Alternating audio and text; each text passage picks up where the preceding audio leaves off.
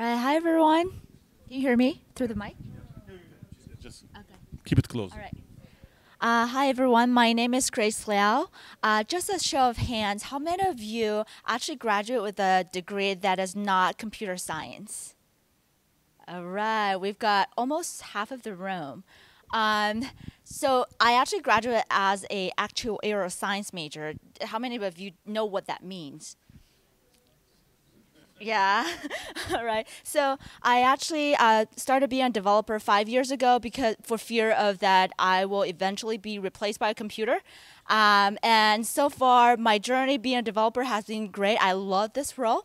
And today I'm going to share with you my 3 months experience using NgRX techniques and make it work interoperate with ngGrid, some of the challenges that I've faced and some of the workarounds that I've found.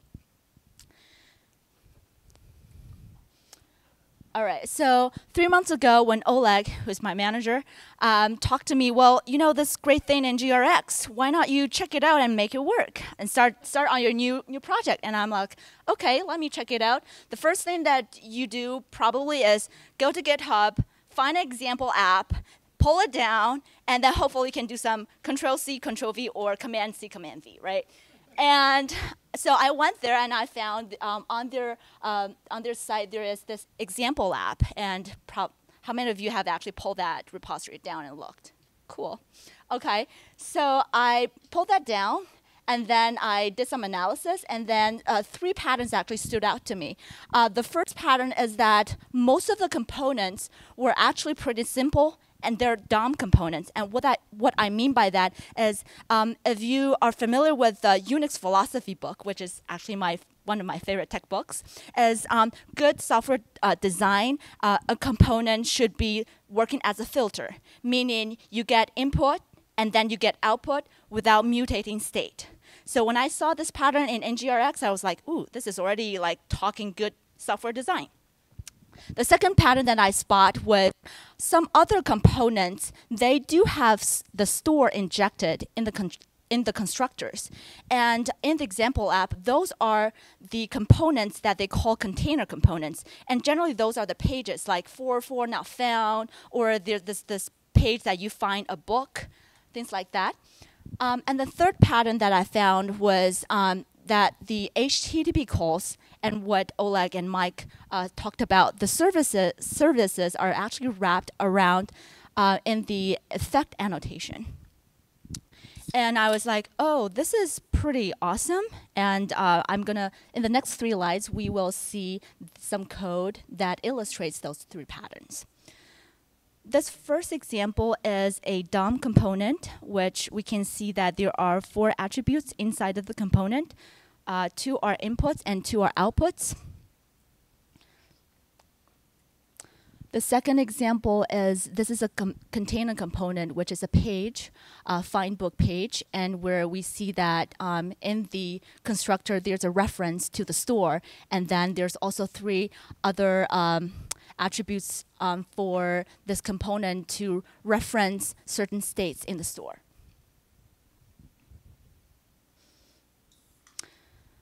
The third example here is we can see that inside of this, the constructor, there is a reference to the service, which is Google Books. And inside of the code block, which is a meta here, switch map, actually in there, it's making a request out to fetch the response that contains all the books according to the current param.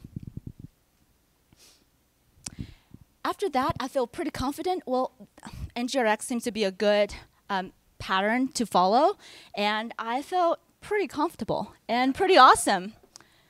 And then I was like, okay, let me go to ngGrid and see what I need to implement in order to mix and match. And this is what I saw. So in order to make ngGrid do a server-side filtering and fetching and make the infinite scroll feature available, I need to implement these 2 interfaces. One is to get row params, and the second one is for data source. And I was scratching my head because this is pretty much a black box to me, which makes two things very hard. First thing is, remember that we talked about the services that are actually wrapped inside the effect.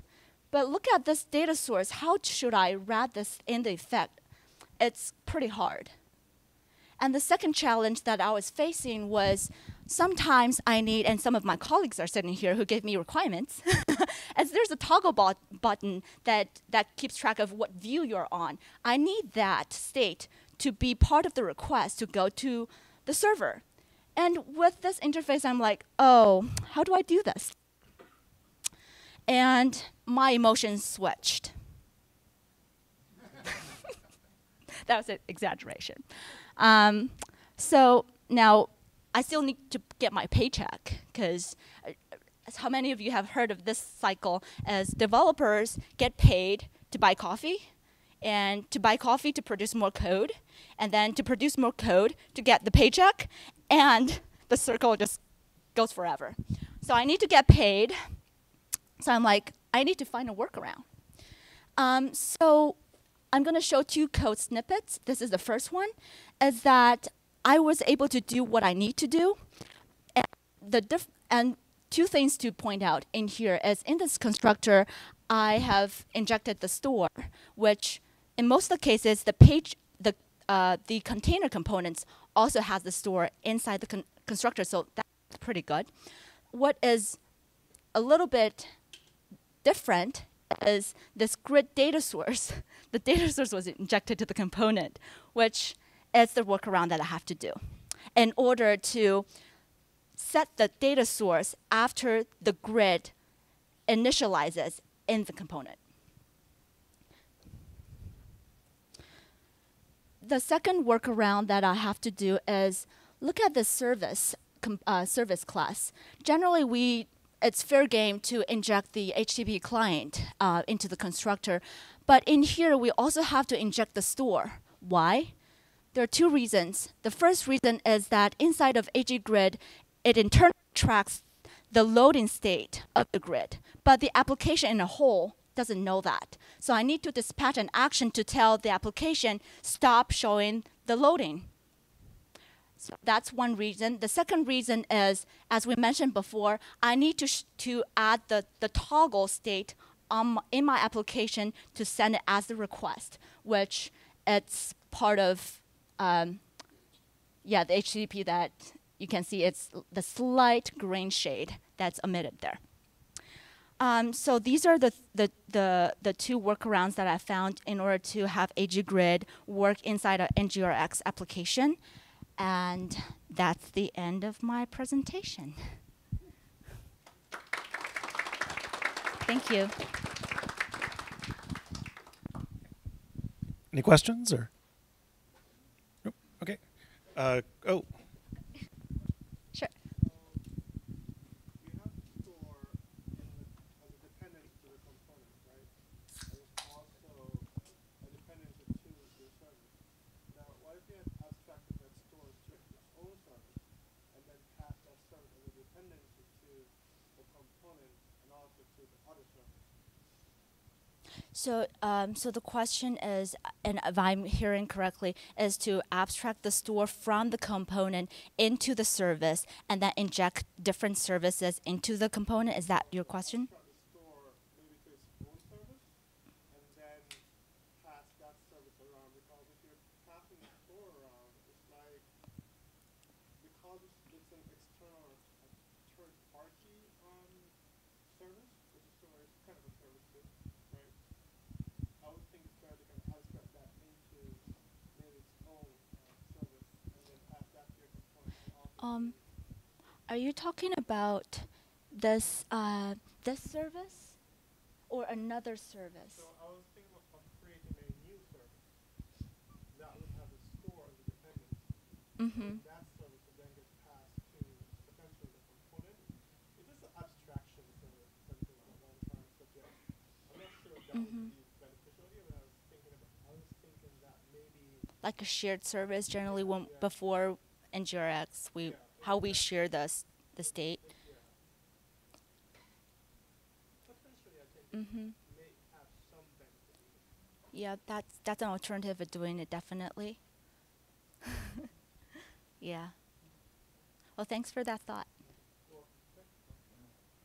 One question I have, and this is kind of to you, and I meant to ask this before, but is NgRX is kind of like a fancy wrapper around a service? Like you can do a lot of what you can do with NgRX with just a service, right? Depending on the state at which you inject it into your module. I've never used NgRX, so all of this is fairly new. So I'm just curious, is it just kind of like a enhanced service, or can you do it?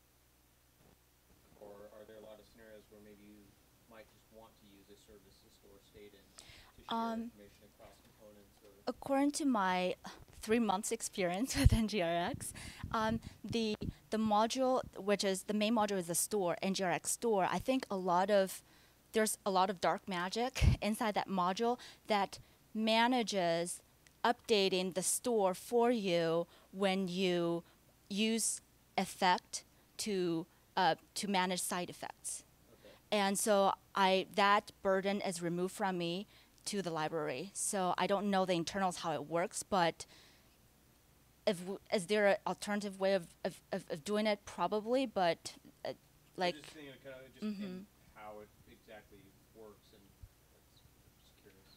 Because I was also curious, can you inject this at different levels and get different instances of the store, or are all the stores always global? Always global. They're always global. It's the same reference. Okay. Yep. And in here, I'm using the namespace from root, and this is a pattern that I spot from the example lab, as to namespace the state, because there are different levels. Oh, okay. Thank you. Yep. Any more thoughts?